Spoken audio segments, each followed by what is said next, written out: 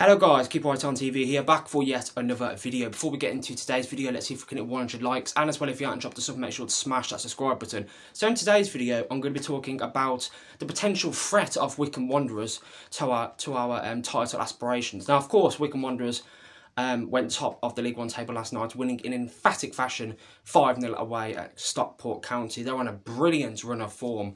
The last time they actually lost in the league was against us, 3-2 at home in their first home game of the season. That was back in August, of course. And even in the two games that they lost against Wrexham and us to start the season, both being 3-2 defeats, they looked very, very lively going forward. And they actually are, I believe, they're the top goal scorers in the division as well. Now, of course, we do have that game in hand over them, but the run that they're on, I mean, it cannot be ignored. But it begs the question, doesn't it? Because are they going to maintain the levels that, we're showing? You know what, the start to the season that we've had, I know they've played a game more, but I am very, very shocked, that we're not top of the league. Albeit, like I said, we do have a game in hand, so if we win that game in hand, we can go 3 points clear of Wycombe. But I actually don't think we can go top before the international break, because I think we can play at the weekend as well, if I'm not mistaken. So, yeah, their top goal scorer's got 8 goals as well. They're sharing the goals around the team. And the way that they're winning games as well, I mean, they're just completely outscoring the opposition. It's similar to what we're doing, but like better in a way, because I think they've scored about 33 goals, which is kind of crazy. How many have we scored? I don't even know, to be fair. Have we scored about, we must have scored about 20, 25, 26, something like along those lines. But yeah, just like a quick video, guys, talking about this, because of course, the last time we was actually not top of the League One table was like a month or two ago, I believe. So yeah, and people out there saying that's it wouldn't be embarrassing if you still got promoted and finished second, but I disagree with that, to be fair, because the amount of money that we spent, we should be winning this league, to be fair. If it's not walking the league, we should at least be winning it, albeit, well, I mean, the points margin doesn't really matter, to be fair, and the points margin doesn't matter.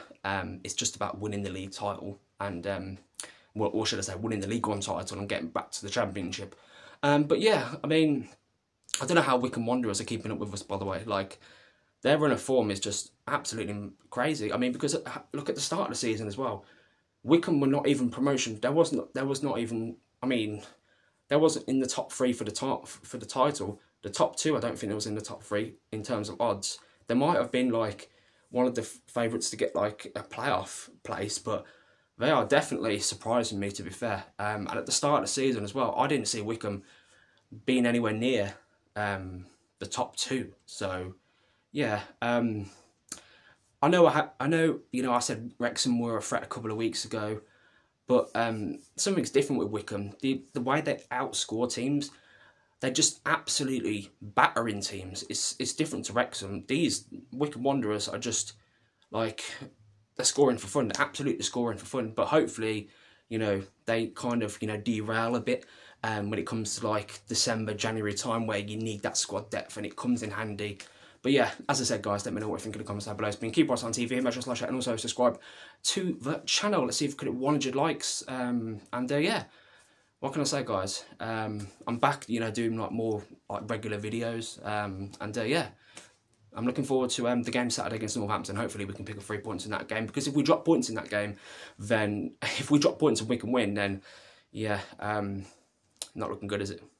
Well, we'll probably still win the league, but we're kind of making it hard for ourselves if we can't beat Northampton at home and that. But yeah, thanks for watching, guys. Keep on.